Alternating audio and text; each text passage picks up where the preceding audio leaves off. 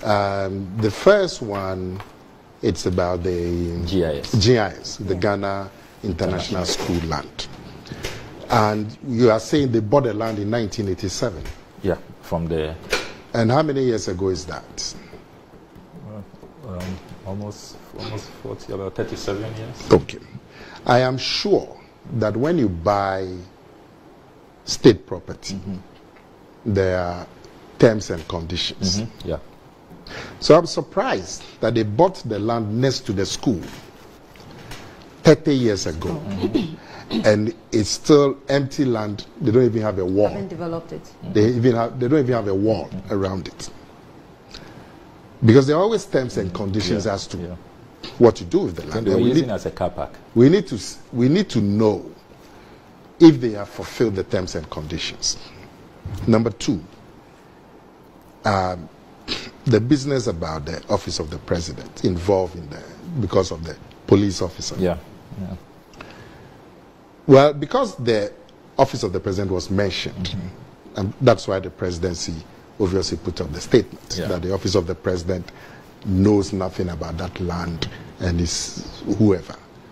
But I take your point that if a gentleman at the office of the president has been mentioned in the matter, those then become subject to the police investigations.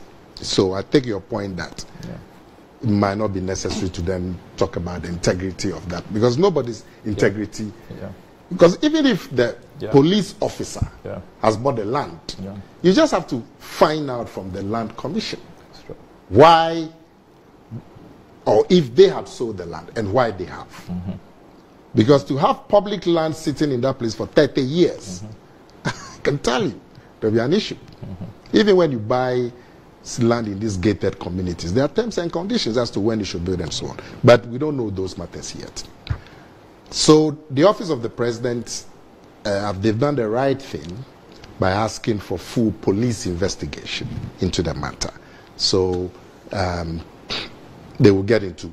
But they shouldn't have cleared the officer. But I've said to you that that part of the statement where the officer is, they're talking about his integrity, because all those things will be subject now to police investigation.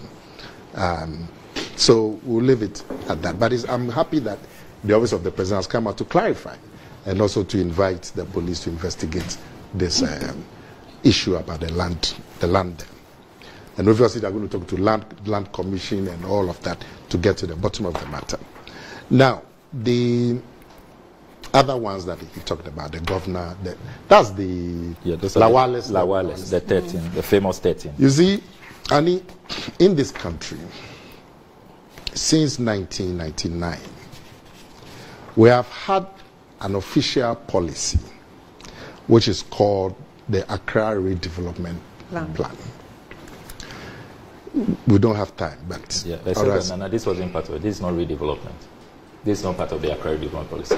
This one was, I thought it's Accra land. Yeah, but this is different. This one was bought in 1947. Which one? Which one? From the La people, the Lawales. The Lawales. Yeah. And then in 2006, President Kufuor used portions for the village buildings to host visiting heads of state. Yeah. Then in 2018, President Akufo-Addo said he's returning the lands to the original, the rest of it. Okay. But in the process, they reserved 12.5 acres, which they are now selling amongst political exposed persons. So that one is different. It's not part of the Accra Redevelopment policy. There were no bungalows there and all of that. But it's state land. Yes, which were returned to the original owners. No. The 12 acres that you are talking about is state land. But the Accra Development policy is different. That one relates to where there are bungalows and on an acre and you want to... So you mean if it's state land and there's no bungalow, then it doesn't fall under Accra Redevelopment policy doesn't apply to that. Listen. This one was a returned state land and they kept portions which they are sharing amongst themselves. So once they kept it, it's state lands. Yeah, they are state lands. So it falls under the redevelopment plan. The redevelopment plan was in 1999. Yeah. And this sale that we are talking about is a couple of years ago. Yes, this is. So it falls under the Accra Redevelopment Plan. To say that because there was no building in it, so it's not state land. Who owns it? Okay. So the Accra Redevelopment Plan said that you have all kinds of acres of state land with some old bungalow sitting on it. That's not the way to go because of the changes in Accra development and so on. So since 1999, you've had this policy where many of these lands have been given to all kinds of people for redevelopment. That is why you see the high-rise buildings at Roman Ridge, cantonments, all these housing estates, because it was thought that to have some 3-bedroom bungalows sitting on 2 acres today, those days they were jungle, 80 years ago, but today is the middle of the city.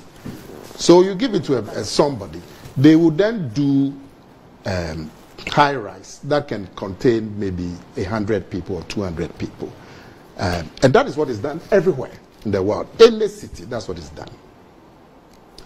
Now, as part of it, like I said, it's been sold to private individuals, it's been sold to politicians, it's been sold to all kinds of people. Both NPP, NDC, and all kinds of private people. My point of interest is that these lands should be properly valued. Yeah. When it's properly valued, then the state has gained from the sale. Mm-hmm. Yeah, yeah. And also advertise. If it's not well properly valued, due process. Due process, yeah. But even if you don't advertise it, but that you sell it at a proper value, because somebody could say that Samuel Kujeto, because of your work that you've done as so-so and so-so and so-so and so-so, there's this land there at 700,000. If you like it, you can have it. It's the valuation that worries me. Yeah.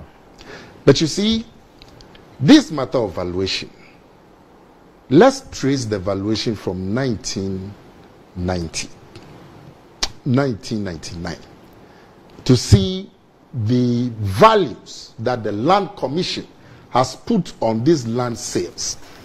So we can have a comprehensive picture and then know what to do. But it's the Lands Ministry that's delaying this process. Because they're supposed to provide the documents as requested, at least by the minority. Blacko has done the same on the Well, if they are delaying... They release the document, so we do all this. Yeah. But is the land... Well, whether it's the Land Commission, but it's important for this country that we look at the sales that have been done from Accra redevelopment. See the values. Mm. Yeah. I don't think the values are determined by the minister or the president. Even though the sale is done in the name of the president, I don't think the president is the one who values it. It's the Land Commission. We need to find out how do they come by those values. Because even those of us who are laymen, you would know that the land in cantonments should cost a certain, because you can look at their journey land, what they are going for. For me, that is the key. If you are going to talk about the sale, it's been sold to NPP people, it's been sold to NDC people.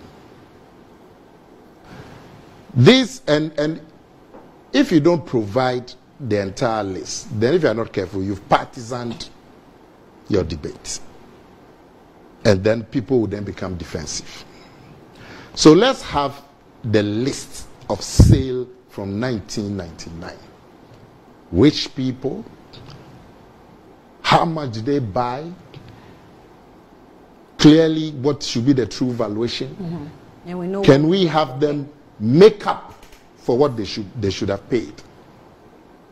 Then we're having a national conversation.